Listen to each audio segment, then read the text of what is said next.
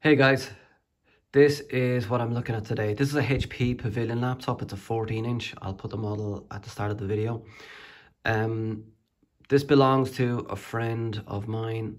Her thesis was due in yesterday, and I got a phone call on Wednesday to say that this is what she was seeing. This sort of thing always happens, you know, a few days before your thesis is meant to be handed in. It never happens the day after.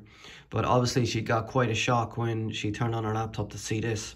So when I was on the phone with her, I said, this doesn't look good. This could be like a graphic card or motherboard failure or something. So what I got her to do was to plug in an external monitor. So I got her to get a HDMI cable and plug into the port on the side. And thankfully, when she did that, it proved that the laptop itself was actually working. So when we have a situation like this, the issue is usually with the screen or the cable or possibly some sort of graphic element on the board. But she was able to get her work from the laptop, get the report in, and I now have the laptop here to have a look at. So these are quite common in the home consumer market. They are sold in places like Currys and things like that. So I'm going to plug back out this cable here. As you can see, I already have the bezel off to get a look at it. So this is another one of these screens here where you know, they're no longer held in with screws. And unfortunately, what you need to do is you need to pull out the tape, that's the white tape that's here, and the white tape that's here, in order to take the screen out. But what I did find, first of all, I reseated the cable on the back. So disconnect the battery, reseat the LVDS cable on the motherboard. That didn't do anything.